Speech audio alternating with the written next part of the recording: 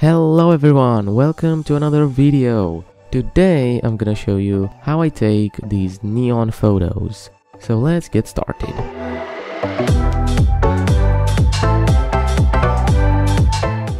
Quick announcement before we start, I've just launched some stickers. If you like the design, you have the link in the description. I really like how they turned out and purchasing one will support me directly.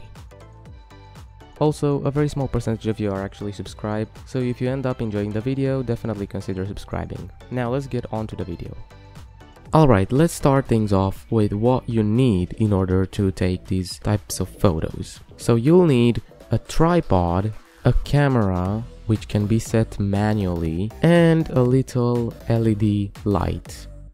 Now we have to set the camera, we put it in manual, it's represented by the M on the dial, if you have the dial. If not, you have to go into settings, and then all we need to do is change the ISO and the shutter speed.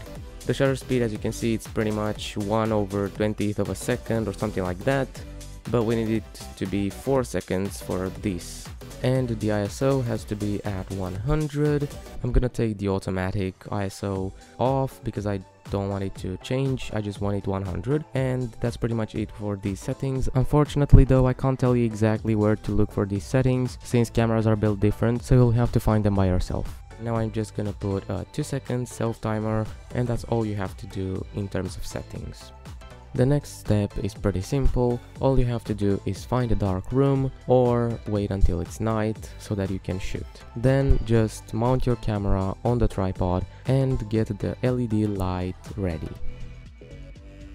Finally, we are on to the last step, which is by far the hardest as well. Position the figure, make sure that it's in focus, and make sure that the settings are correct. Then we are ready to press the button to shoot the photo, and immediately the self timer should start.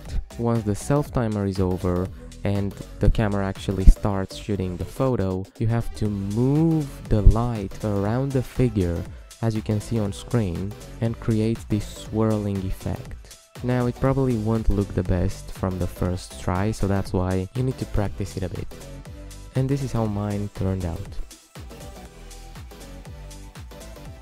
A common issue is that your photo is overexposed and it comes out like this. So to troubleshoot it, all you have to do is either lower the ISO if it's possible, or decrease the exposure time so that less light is captured. But if you go for this option, you'll have less time to move the light, so you'll have to be quick.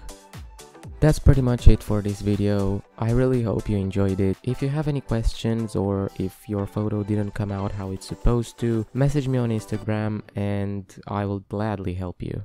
Thanks for watching, see you next time.